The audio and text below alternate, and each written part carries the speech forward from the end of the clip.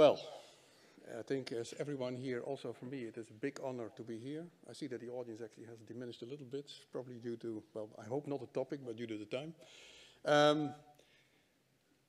Many people have talked about the intuitions that Francois has at other areas than, let's say, his specific, well, home area, if he has a home area, because I think he's at home everywhere. And actually, this title, What is a Good Model, relates to discussions we had often about statistics, because I think the intuition of Francois is valid everywhere. Now, this joke has been made already, and that's when you're at the end of the day, then you end up with many slides that people have seen already, also many arguments. I mean, I started to Google Francois because I was searching for his Google index, and I was a bit surprised to find out that I couldn't find him on the Google index, but in the meantime, I found interesting information like this. Who is Francois Tardieu? Well, actually, there are many Francois Tardieus. And I think every one of those, to some extent, well, does coincide with the Francois Tardieu that we know. So here's yet another one. I thought this was the most appropriate one. And then finally, I found Francois, and indeed, well, then there were 275, but I mean, I wanted to have a chronological impression of everything that he has done. Well, couldn't find it too easily. So this for me was, let's say, one of the major papers, one of the major thoughts, and exactly the same passage as also Graham Hammer has shown already about the meta-mechanisms. I mean, to a certain extent, the meta-mechanism is still something magical. I think Graham was rather insistent that it was clear what it was, but to be honest, I was never so very clear what it was, but I thought it was very convenient to adapt that kind of argument.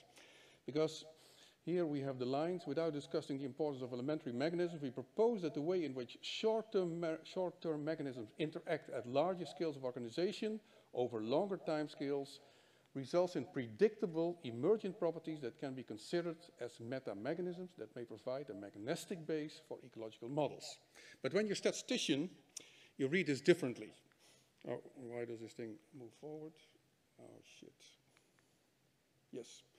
Because I saw it as, let's say, okay, you have a number of processes, a number of traits that develop together over time with environmental inputs, and evolution selection is shaping those influences, or is shaping, let's say, that correlation structure.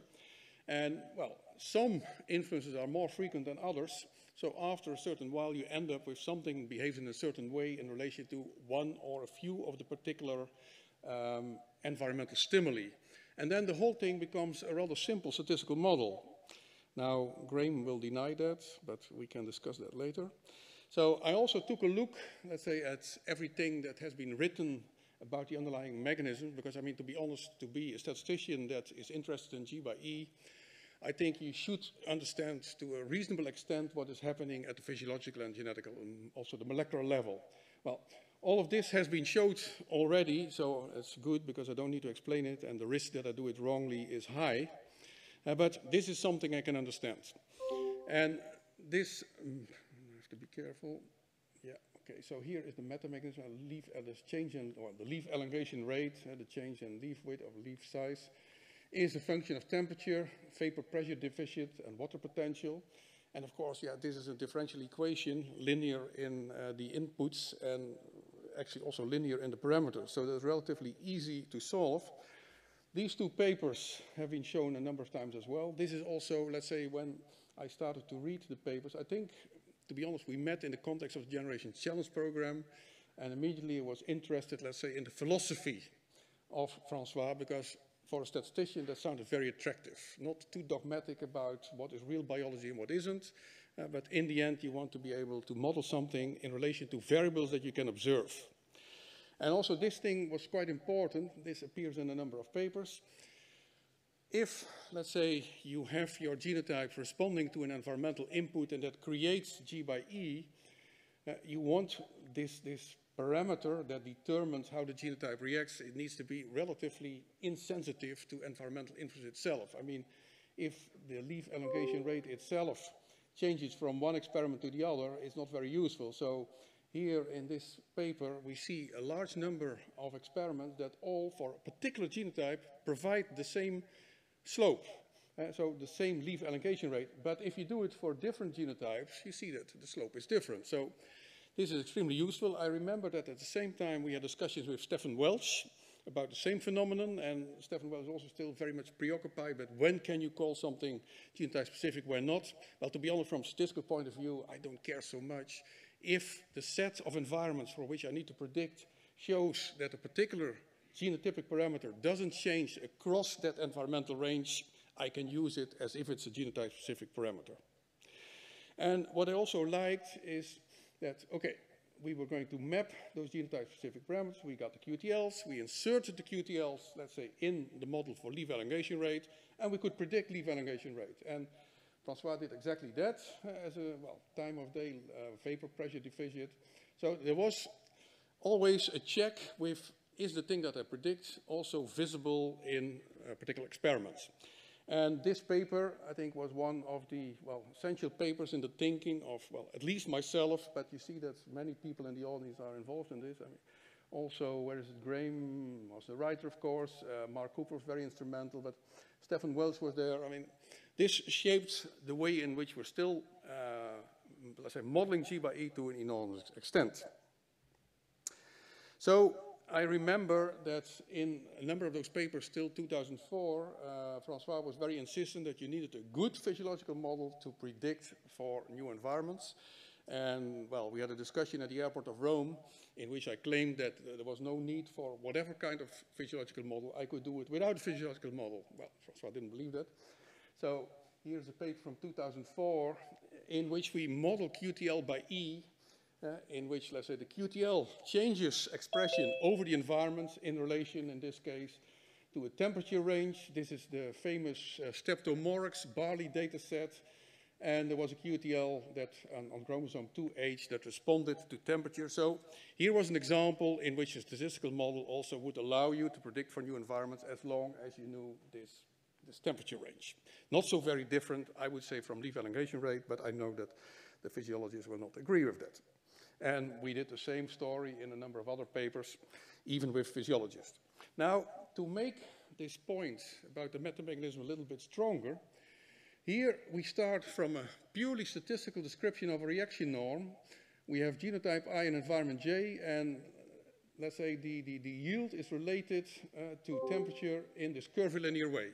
And so that we have an optimum temperature in which the yield is highest, and we have a kind of tolerance within which the genotype still will grow reasonably well. Now, your parameter vector consists of the maximum here, it consists of the width of this tolerance, and it contains the optimum temperature. If you want to assume that each of those three parameters for the reaction norm has a genetic basis that is additive in some genes or QTLs, then it turns out that if you fit a model for yield, that you find QTL by E in this model in which the QTL expression is a direct function of temperature, even a linear function. And you can see it over here. Oh, these are terrible things. Where am I? I'm going the wrong direction. I don't know where I am. Okay. So, if we talk about metamechanisms, I think of metamechanisms as averaging across particular conditions, and if you start off from a relatively statistical model, you can still end up with something that looks like a metamechanism. Okay, now, what am I interested in? Well, most of my work consists in, let's say, modeling G by E by M situations. What do we have nowadays? Well, we have multi-environment trials, we have managed stress trials, we have yield as an endpoint trait, we have phenology, we have a lot of phenomics, secondary traits, that often are longitudinal, measured at all kinds of intervals. We have genomics, and we have enviromics. This is your standard data set nowadays. So if you look at the literature, what do people do? The statisticians don't want to think too long, and they create what they call kernels, but a kernel is nothing else than that you use all of your genetic information to calculate the similarity between two genotypes. You use all of your environmental information to calculate the similarity between two environments. If genotypes are similar, they get the same prediction. If environments are similar, they get the same prediction. If a combination of genotype and environment is similar, it gets the same prediction. This is the trick behind all multi-kernel models, and you can make it very complicated and very Bayesian, but in the end, this is about it, and on average, it doesn't work. So, as an alternative, Also, the physiologists are working in this area, and Graham Hammer already gave an exposition of the whole genome prediction crop growth model. Here, of course, there is a crop growth model that in the end translates the environmental input into yield, and there are a few, let's say, yield components that are fed by a marker profile. So this works reasonably, but let's say my complaint is a little bit that this kind of modeling doesn't use any observed information on yield components or secondary trace over the growing season.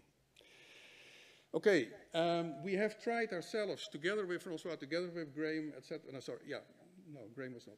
Together with Francois and Alain, we have been working with Emily, in which we had the QTLs in the drops panel being, well, function of water, vapor pressure, deficit, etc. We had, let's say, the QTL expressions dependent on the environmental scenario. We had the QTLs dependent in a nonlinear way on soil water potential. This all worked really well. Somewhere in between, let's say, statistics and the whole genome crop growth model.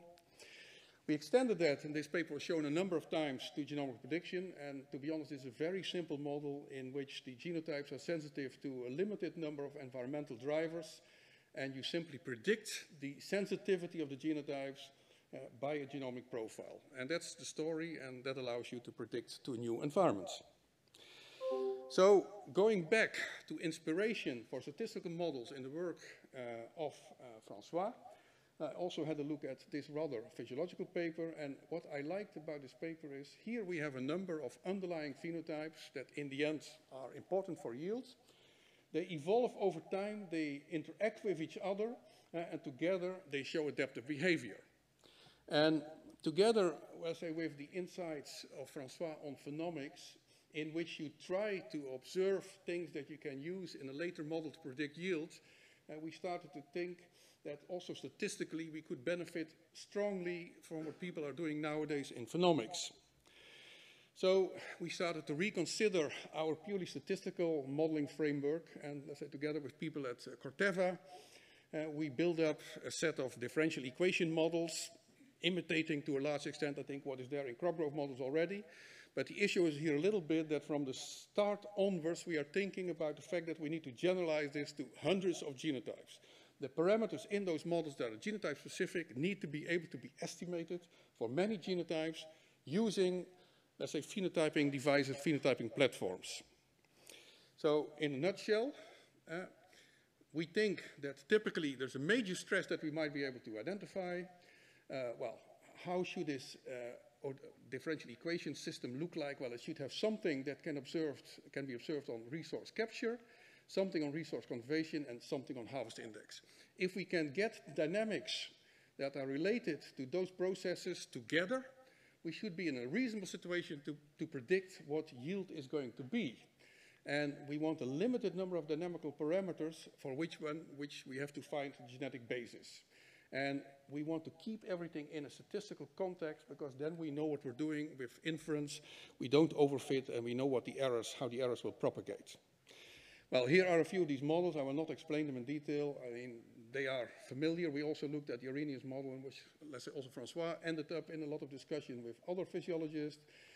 We have a logistic model, Arrhenius model, a temperature model, a water model. So we fitted first, we first defined those models and fitted them for individual genotypes and individual environments, but that's not so terribly interesting. A lot of people can do that. There's a lot of software that does it. In the end, well, now let me first show this. This is a penultimate one, so I think I'm still fine with time. Yes, 2 slides left. So here you see for the individual genotypes how it works. Well, this is biomass. Oh, fuck, sorry. This is, I don't understand who invented this thing. How do I get back? This usually happens. And now I have to go to the end. Okay, yes, and now switch.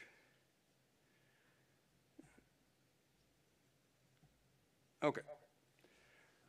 So biomass, be careful. I mean, here we have biomass over time. Logistic, limited by irradiance, limited by temperature. And here, I can't do this. Well, I'll bring it back like this and forget about it.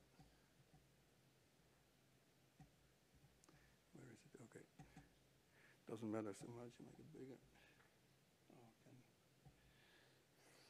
Okay. Why? Yeah, I have to go here. But I wanted to shortcut it, but maybe I should not touch this thing anymore. Okay, these were the models. I mean, the one that is most interesting is here at the one at the bottom. There we have a coupled system of differential equations, one giving the biomass over time, and the other one the water status in the soil. So here we have two state variables that we model together. They are interacting and they allow us, let's say, to make the plant growth dependent on, well, the direct environment. And maybe we need to go further than that, but at least this is a start. And so the next step, and this looks very complicated, but the main thing that we try to do then is to fit these kinds of models, differential equations, coupled differential equations for large sets of genotypes and environments simultaneously.